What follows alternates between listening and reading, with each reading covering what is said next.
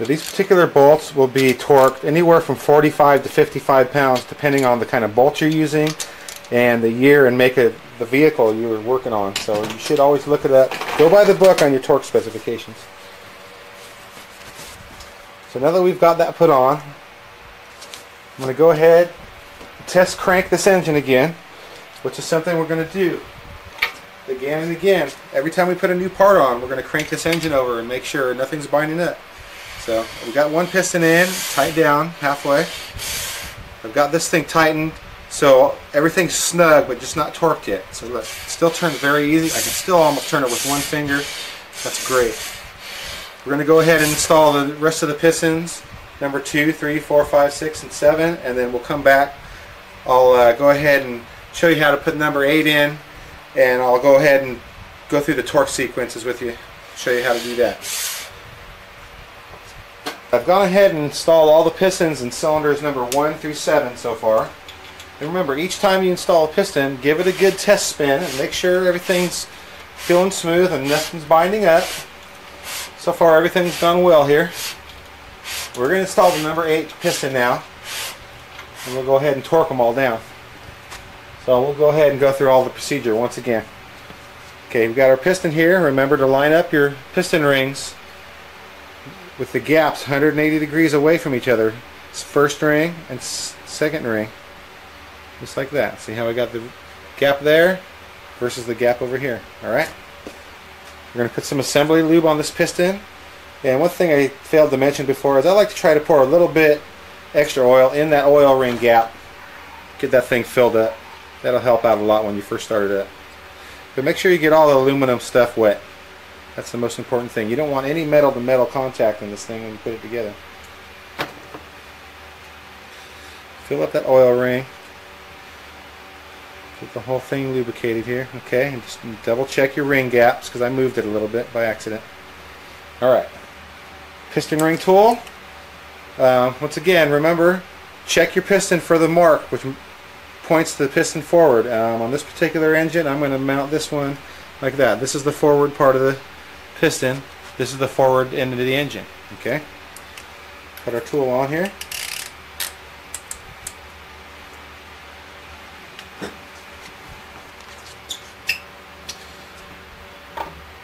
Can we go ahead and guide this in like so. Get the piston started in there.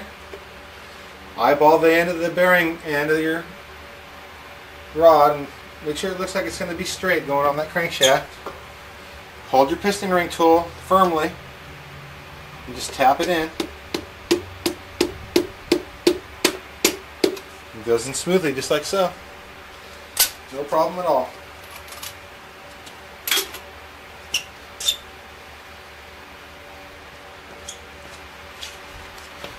So I'm going to go ahead and tap this in now.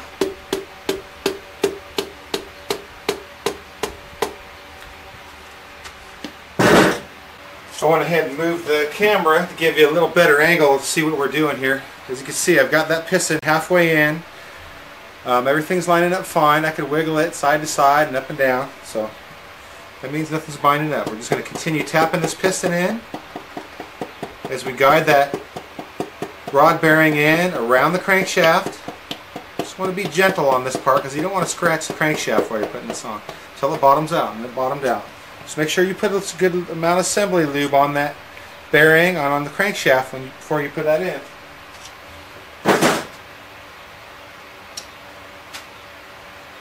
I've already got my bearing cap here ready to go, cleaned up, and put a new bearing on it. Put a little assembly lube on. Remember, line up your notches. These lock tabs will go tab to tab. One tab here, the other tab on the rod will be lined up with that one. So that's an easy reminder. I'm going to go ahead and put that on like so. Sometimes you have to actually tap it a little bit with a hammer, which wouldn't hurt anything, but don't really want to have to pound on it. And once again, we're going to put a drop of Loctite on the threads, just for added safety.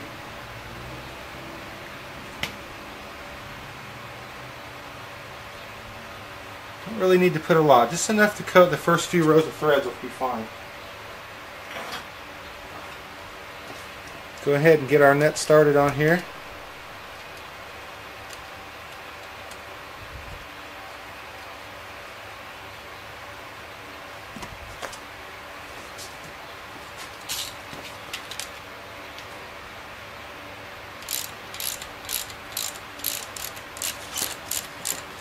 Remember, you always want to tighten these on evenly because you don't want to get these bearings cockeyed in there. They should sit right where you put them.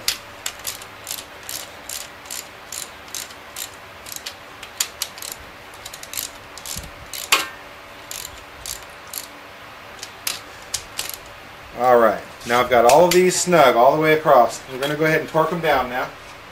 That Loctite usually takes about 30 minutes to set up, so if you do this all in one span, you can go ahead and torque them all at once. If you go ahead and do 2 at a time, you can torque them 2 at a time, but I always recommend double check all of them when you're done. Okay. So we're going to start at the front of the motor on number 1 here and get them torqued down. These particular bolts and rods are going to be torqued at 50 pounds, I believe it was, because they're heavy duty bolts. I set the torque wrench at 50 pounds. Connecting rod bolts are hardened lock nuts and hardened bolts, and they're going to be a higher torque specification than normal, which would be 50 to 60 pounds. But again, always check your service manual according to your engine. That's going to be different from engine to engine. But this particular one, we're going to torque these down to 50 pounds of torque. Okay? So we're going to start with piston number 1. I like to go in like just by feel, halfway tighten and then torque it. You hear the wrench click? That's tight enough. That's right at 50 pounds. We'll go again here on the number 2. Just tighten them a little bit. Go back, torque it. Go back, torque it. That's fine. Rotate the engine. Everything works fine. We're going to do the next 2, which is pistons 3 and 4.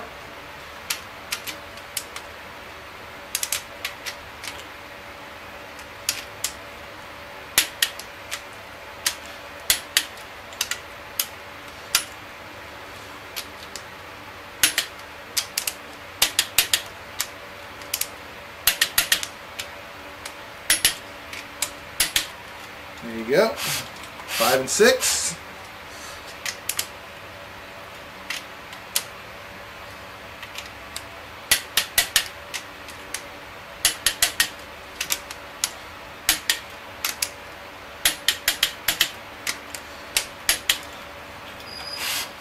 Seven and 8.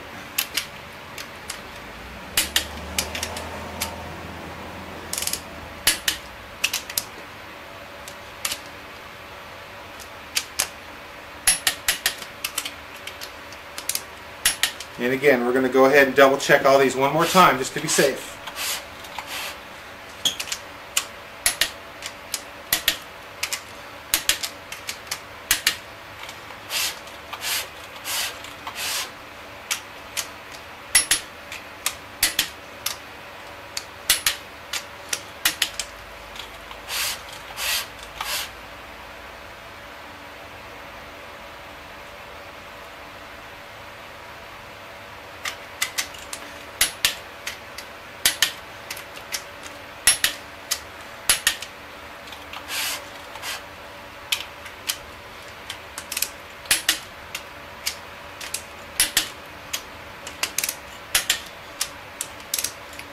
Alright, that does it for that. Now we know we've got all our main bearings on correctly and torqued correctly because we double checked them.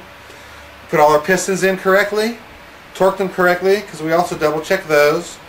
We put Loctite on all our threads on our rod bolts and pre-lubricated all the parts as we put them on, so everything's going great here.